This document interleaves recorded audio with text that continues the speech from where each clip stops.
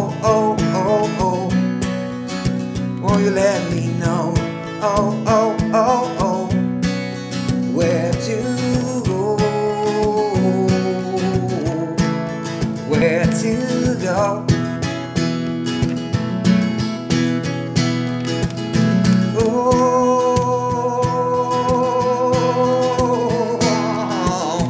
Gold has always been that kind of precious metal that people all over the world yearn to have.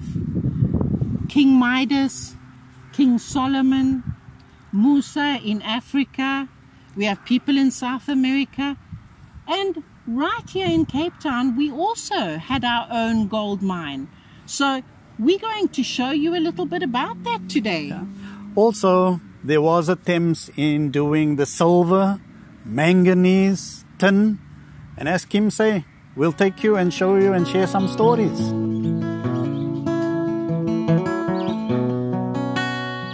So I'm standing here at the Strand Street quarry, more towards Upper Strand Street, where most people would just be driving past, passing from the city all the way into the Sea Point area. Now, the battlements of the Cape Castle would have been built from the shale that was quarried out of this property behind me.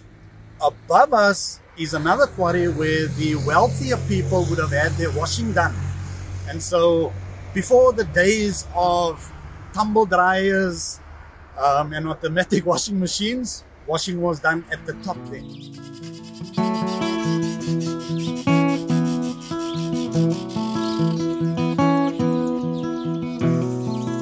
So I'm standing at the start of the Lion's Head Walk. Everybody in Cape Town knows where that is. Now, most people don't know that hundreds of years ago, there was a gold mine 100 meters below where I'm standing right now. They dug a shaft which was the depth of about a 6-story building to look for gold. But it wasn't viable economically because Cape Town has folded mountains and the gold is normally in a line of stone. So with the folded mountains, you would have to actually mine up and down. So it didn't really work. Now in 1951, a firefighter almost fell down the mine shaft. So they covered the mine shaft over. So if you want to go looking for it, it is about 100 meters down this hill.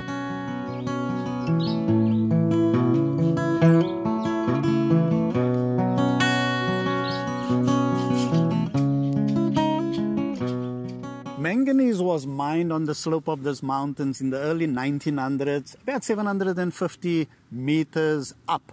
To get the manganese down to the flat bottom boats, they built solid wooden structures with chutes coming down in a zigzag pattern so that it can eventually slow down and get into the boat. This boat would then take it out to the bigger boats out there. It is said, urban legend, that one day the guys needed to get to the drinking hole sooner than later. They then decided to put a whole shipment of manganese down and it hit the bottom of the boat with a bang, sinking it. Now manganese, if you didn't know, is used daily in glass. It's used to stiffen the tin cans that we always use. And of course, it is used in our cell phone batteries.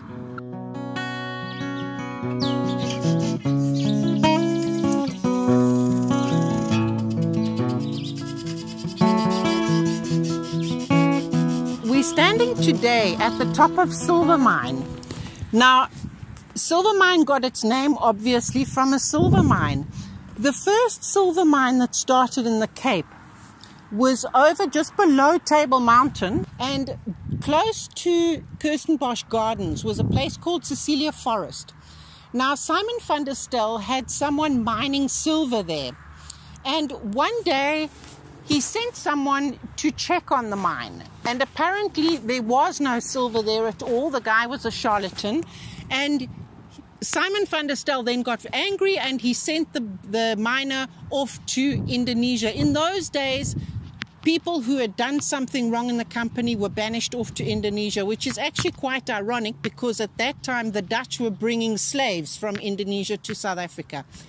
Simon van der Stel then got Muller, who was his chief miner, to come and look up here on the silver mine mountain range here and see if he could mine silver here. He did apparently find a bit of silver, nickel, copper in these mountains, and he started mining here.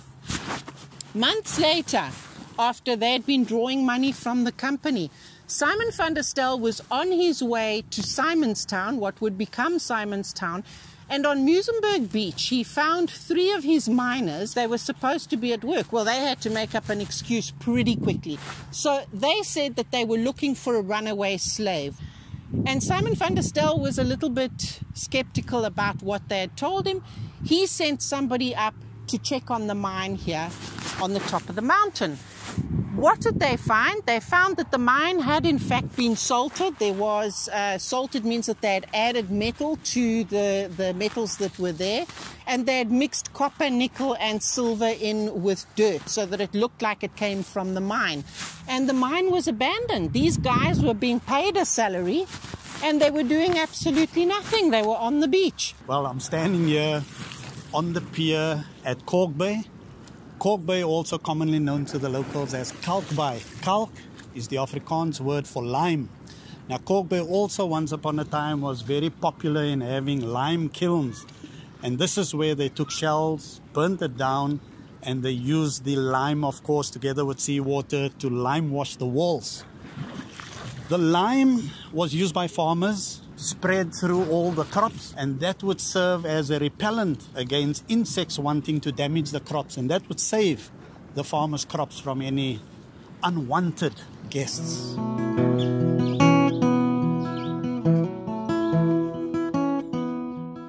This is a lime kiln that was used in 1890.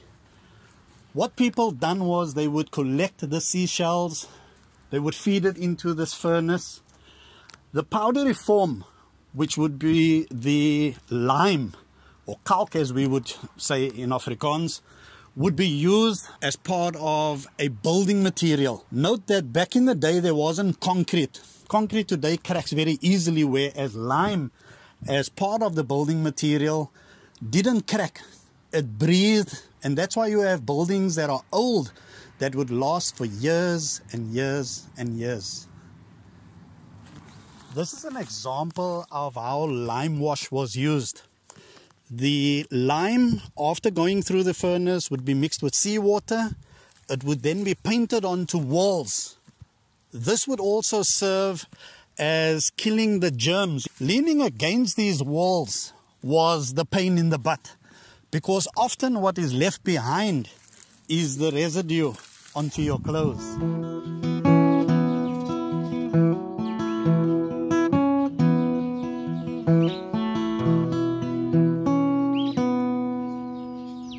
An example of early white-collar crime was a miner who worked in Stellenbosch. The mountains that you see there in the background are the Stellenbosch Mountains. One of those mountains is the Simonsberg Mountain, which is just behind Groot Drakenstein prison, the last prison where Nelson Mandela was incarcerated. What he did was he melted down Spanish coins and he salted the mine. He mixed them with dirt and he showed them to investors, and he said, hey guys, do you want to invest in my mine? There's a lot of money to be made here. He had mayors, he had ministers from churches investing in this mine. And he was talking absolute rubbish. He took their money and he ran away. There was never any silver, and he had dug a little hole in the ground. There was no mine. So the first white-collar crime in South Africa. Just behind me, you can see Roman Rock Lighthouse. Now, it's one of the only lighthouses in South Africa or Southern Africa that's built on top of a rock. But obviously the rock wasn't a huge, sturdy rock, so they had to build extra rocks around it to make it more stable. And on the beach at Seaforth here, they cut rocks, granite rocks from here, and took it all the way out to sea and built a huge base around Roman Rock Lighthouse. And you can also see in the background over here, we've got lots of little penguins who have decided to take over this part of the beach as well. So we share the beach with penguins here at Seaforth.